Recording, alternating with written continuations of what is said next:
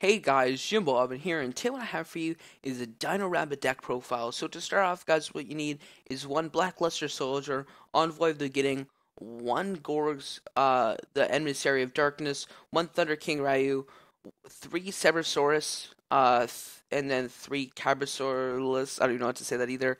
Uh, one Rescue Rabbit, two Snowman Eater, two Effect Veiler, one Book of Moon, one Mind Control, one Redicate, one Dark Hole, one Soul Charge, two Forbidden Lance, three MST or Mystical Space Typhoon, three Upstart Goblin, one Starlight Road, one Soul Warning, one Compulsory Evacuation Device, two Dimensional Prison, one Bottomless Trap Hole, one Torrential Tribute, one Vanity's Emptiness, two Mirror Force, two Mind Crush, and then one Mistake. For the side deck, just copies of my X deck and my main deck in case I want to switch any of them out if I feel like I should have more of this or less of this, then I'll just use my side deck and switch them out, of course.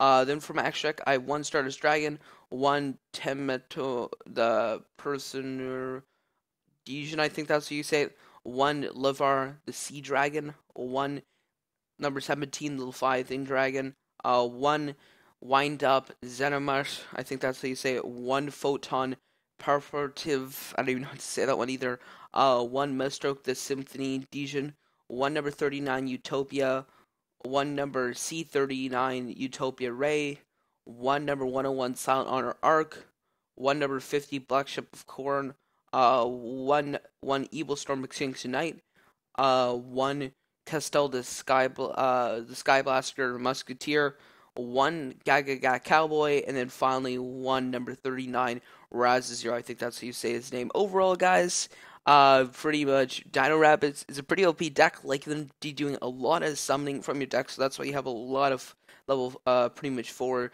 to level 4 XYZ monsters just for this, and of course you have one Star Dragon just for Starlight Road and stuff like that. But yeah, overall, it's pretty much just using Rabbit's effect and stuff like that, getting a lot of cards on the field and pretty much wiping your opponent out and stuff like that. Which is pretty cool. So yeah, that is pretty much the meat for this video, guys. Hope you guys enjoyed this video. If you did enjoy this video, be sure to hit that like button. And if you enjoyed this video, guys, make sure to hit the subscribe button. Make sure to buy the Jimboevancraft network for 70% revenue share, guys. But that's me, guys. This has been Jimboevan, and I'll see you guys later. Bye.